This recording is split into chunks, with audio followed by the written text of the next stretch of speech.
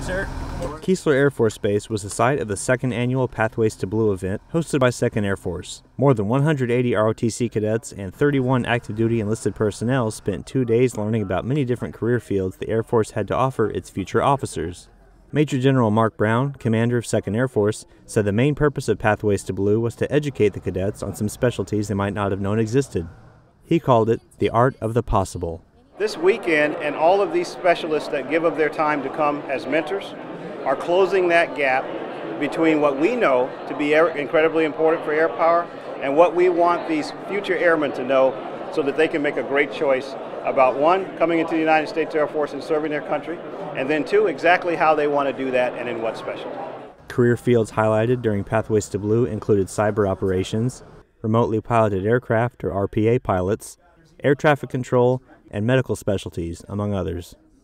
Major Sarah Abel, an ER trauma nurse with the 81st Medical Group, said an event like this is vital to helping the young men and women better understand what it means to do your job as an Air Force officer. Less than 1% of the American population decides to put on a uniform and serve, and so I think hearing the impact that they have when they put this uniform on, and again, they're hearing it consistently both from their instructors and now from the other Air Force officers that they're interacting with, so I think it really hits home the point of what it means to serve. One of the young cadets listening to the medical brief was Tuskegee University sophomore and cadet 3rd class Kayla Davis. She is a nursing major, and although she already knew what she wanted to do in general, Davis said Pathways to Blue helped her gain even more perspective.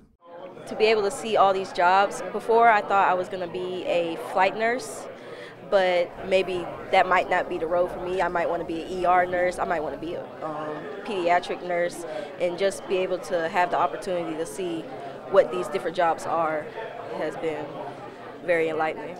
As the ROTC cadets spent their time walking around the base and interacting with active duty officers from career fields of all sorts, they each got a unique look at how the Air Force could use their many diverse talents and backgrounds. The young future officers got to interact with various static displays and technical equipment unique to different career fields, as well as fly aboard some impressive aircraft. Cadet Major Jasmine Crane, a junior at Xavier University and member of Tulane University's ROTC detachment, said Pathways to Blue is a real game changer for her Air Force plans. Generally, I was going towards medical, but listening to all the different AFSCs and descriptions and work environments has really geared me more towards being an RPA pilot. Never will I have realized that I wanted to be a pilot, but just talking to the RPA pilots, the instructors at the different schools, they really spelled it out and put it out there, like learning something different and doing something that's really needed in the Air Force.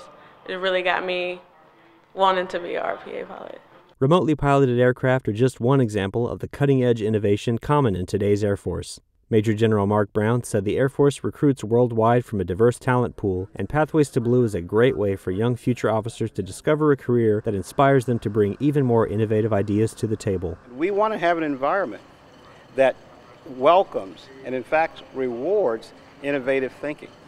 What better place to do that than in the United States Air Force, where all of those specialties are available and there. So I believe that if you think about air power, we're born of innovation. It's at the very soul and ethos of what we do. So if you're an innovator, this is the place for you.